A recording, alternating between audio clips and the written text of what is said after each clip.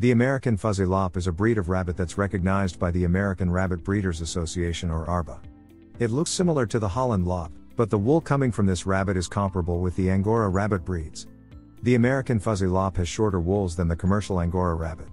Adult American Fuzzy Lops can weigh up to 4 pounds, and this is the ideal weight for a specimen to qualify for the show. The American Fuzzy Lop weighs 3 to 4 pounds with bucks weighing 3 to 5 pounds. This rabbit has a compact body that looks very muscular. This rabbit comes in colors that are accepted by ARBA. The ears do not stand straight and just merely lops to their sides. The American Fuzzy Lop has a short and flat muzzle just like a cat. History of the breed.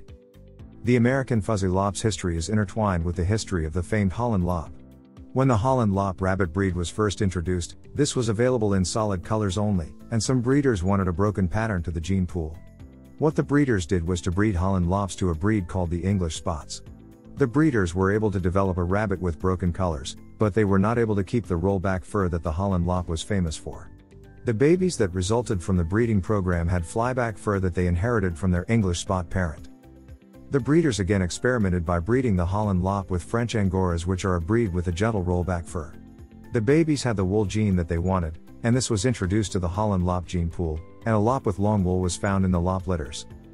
The very first American Fuzzy Lop breeders included Patty Green Carl and Gary Fellers from the East Coast and West Coast breeders Kim Landry and Margaret Miller. Green Carl has credited for the discovery that the fuzzy gene was a recessive gene. Therefore, breeding 2 Holland lops that have the gene will result in offspring with 25% woolly fur. She decided to develop this as a new breed and called it American Fuzzy Lops.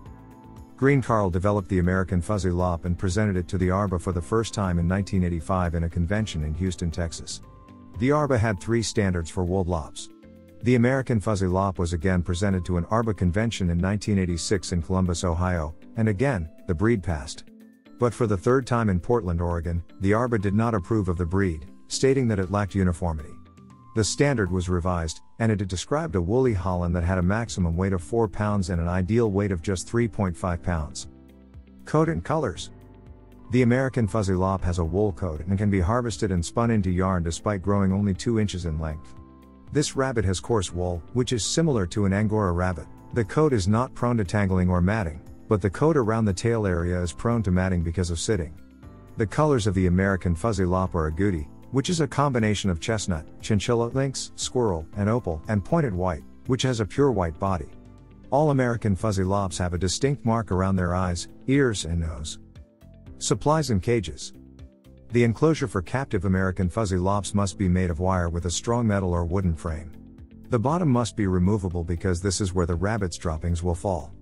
This pan makes it easier to clean the cage. The floor of the enclosure should have soft bedding so that it is comfortable for your rabbit and his companions. Place a rabbit hay feeder on the side of the enclosure and fill this with hay so your rabbit can eat when it feels hungry. For the lining and bedding, you must only use hay, wooden pellets, or pelleted bedding. Never use newspapers, paper towels, or brown paper bags because these can tear up and won't be good cage bedding for a rabbit cage. To maintain a rabbit cage, first, remove your pets and place these inside a safe and clean container, box, or enclosure. Use only a safe cleaner or natural product such as baking soda, white vinegar, or lemon juice.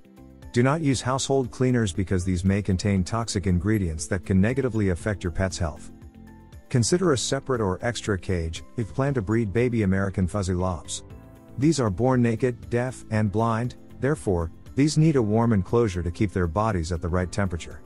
A smaller cage with a cage lamp or lighting is a suitable place to incubate young rabbits.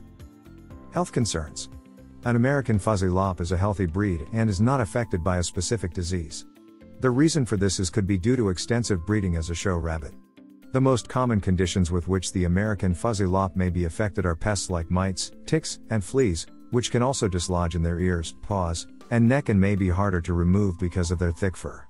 A groomer and your vet can help you find a good treatment for pests. American Fuzzy Lops are not immune to common rabbit diseases. You must keep a close watch on your rabbit's health and temperament because these may change due to an illness. So, as early as your pet can open its eyes and wean from its mother, take it to the vet for standard vaccinations and tests.